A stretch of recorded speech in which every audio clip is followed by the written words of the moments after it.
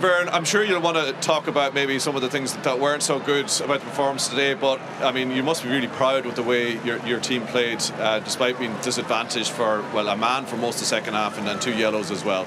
You know, if we take the positives, that was.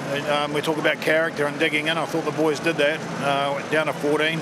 2 yellow cards as well, so we're covering, you know, having to work hard, so that's a good thing. I'm disappointed that we gave away those penalties, and especially when we got to a 7-0 lead at the start. I thought if we could have built on that, but we didn't. We made a couple of errors, gave the ball back to them cheaply, gave them field position, and they scored. So that's what happens when you play Tier 1 teams. So if we get anything from it, those are good learnings.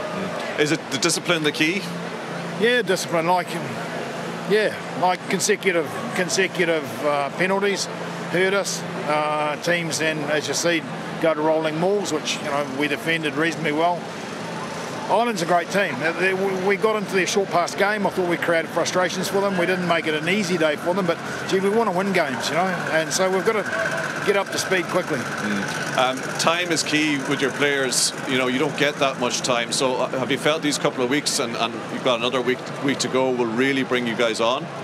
You know, more time we spend together, the better it's going to be. And we're finding out about the team as well. And some are young guys, some are guys that come off the island and haven't played. Now, Lucid Prop had a second test match today. We capped a new guy. So it's all about that growing depth. And we can't put 2 teams out, but, you know, we try and cap a few new players and then build that depth going to the World Cup for next year. And like when we take that game apart, if we can just sort out some really simple things, I think we can become a bit better. And I can tell you, Andy Farrell's not happy with his team's performance. It's not much consolation for you, but you did make it really hard for a Tier 1 nation today. Yeah, I think we got up, and I think we were physical, and that's one good thing. These boys bring that, and then we scored a couple of nice tries, and if we scored 2 more, you know, it might have been different. So let's work on those. Cheers, Vern. Cheers, mate. Thanks. Cheers.